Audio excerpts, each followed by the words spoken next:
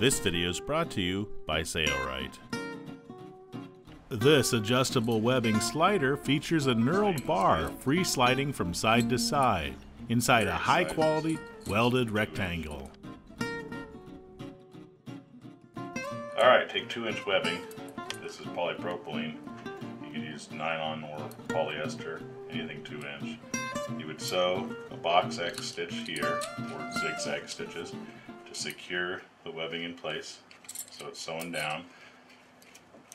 Then you would take another loose end of webbing and feed it through as so, and then through here like so.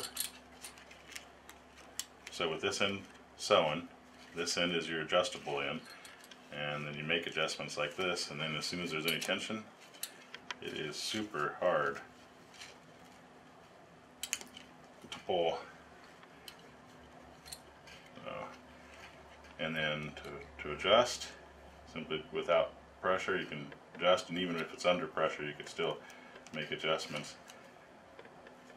And then here, to help keep this from coming undone, you could still do your rollover stitch here like this, which would help it to keep it from backwards feeding through the buckle as easily. I mean, it would still do it because you can move the buckle, but it would definitely help to put a double fold here and a single row of straight stitches in there.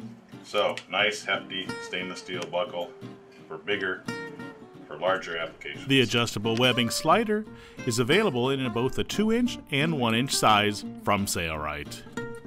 It's your loyal patronage to Sailrite that makes these free videos possible. Thanks for your support.